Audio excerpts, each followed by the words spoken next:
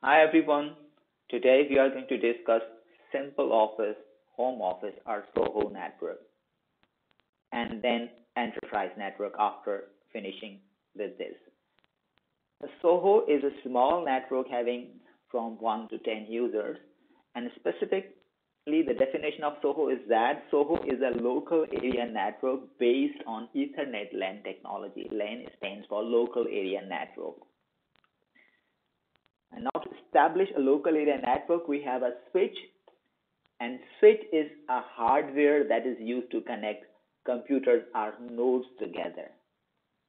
So this first user is connected by using a port. So this is an interface. You see here is the connection. So this by using this port, this user is connected, and then next user, other user, and there are other resources like printers. So we are also connecting printer with this network. So these all users and printers are connected with the help of a switch, making a local area network. And then this switch is connected by using cable that is called Ethernet cable. So this is the shape or the picture of Ethernet cable. And then this switch is connected with a router. What is router?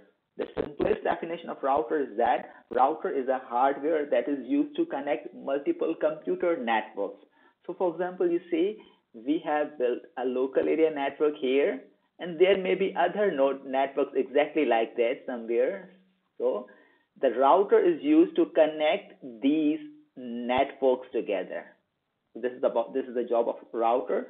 So router is connected with the other networks, making internet, and that router may also be connected with other wide area networks. This is the job of router. So this is the simple sketch of SOHO or simple office home office network. But the modern SOHO also includes a wireless LAN that is called Wi-Fi. So wireless LAN in wireless local area network, also Wi-Fi. So in addition to previous picture, what is there? Access point that's called wireless access point. So wireless access point is also connected with a port, Ethernet port on this switch, and that access point is used. So this is access point allows Wi-Fi devices to connect with a wired network. So this is a wired network, and access point is there to facilitate the connection to the Wi-Fi enabled devices. What are Wi-Fi enabled devices? For example, so this is Wi-Fi connection.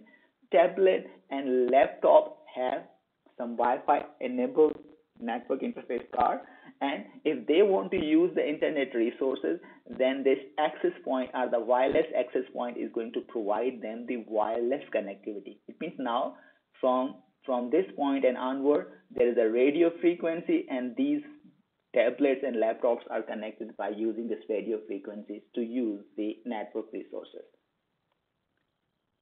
And this is actually the symbol which is used to represent the switch. So we just represented this, but actual symbol is this, which we'll be using later on. And now, for understanding purpose, we have shown that these wireless access points, switch, and routers are separate devices. But nowadays, we are using a single device that is called a wireless router. So this wireless router actually performs these all functions of routers, switch, and access point. So these all functions can be performed by a single device called wireless router. And then enterprise local area network or enterprise LAN. So enterprise network is just like SOHO, but with large networks having much more number of users and resources. So if we extend in terms of number of users and number of resources, then SOHO becomes enterprise network.